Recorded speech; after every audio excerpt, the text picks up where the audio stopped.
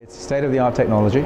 It's the first time in the world that these scanners have been put in a suite that's dedicated to taking research findings and putting them immediately into clinical care.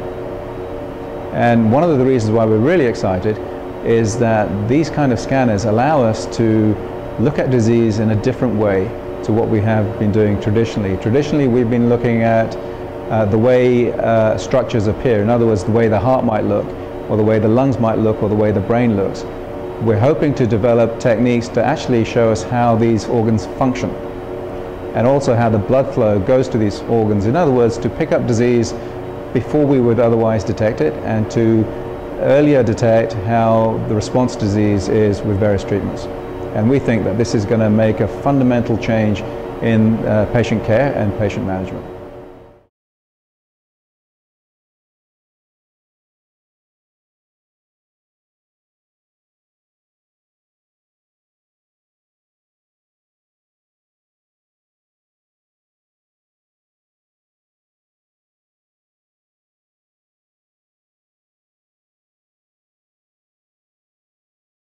A patient with a possible heart condition would come, have the CT scan performed in one of these machines.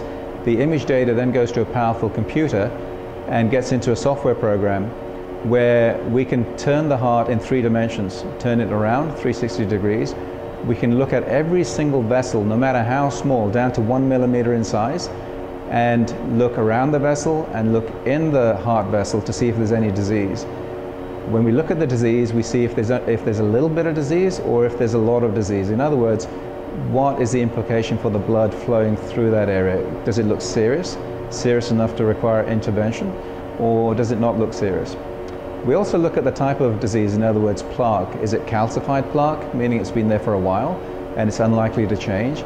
Or is it non-calcified plaque, which there are certain types which can be quite worrisome for changing quite rapidly. So there's a number of things that we do. We'll look at the cardiac CT and say, is it normal? Is it abnormal? What's the degree of abnormality?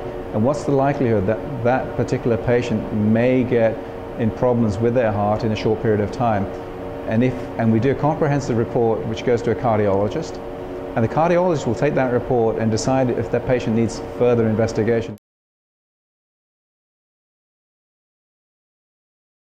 So it's not just looking at the images as they come off the machine. It's taking that image data, manipulating in various ways with advanced software and computing to get more information out to help the patient.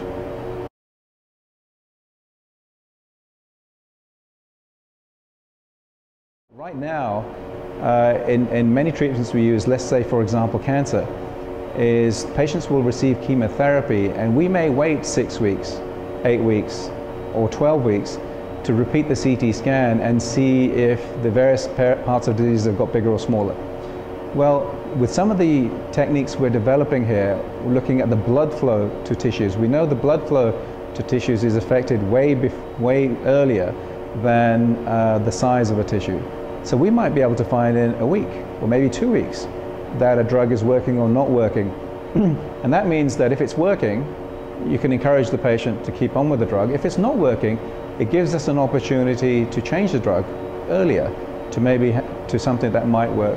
That's just one example of where this could really impact patient care.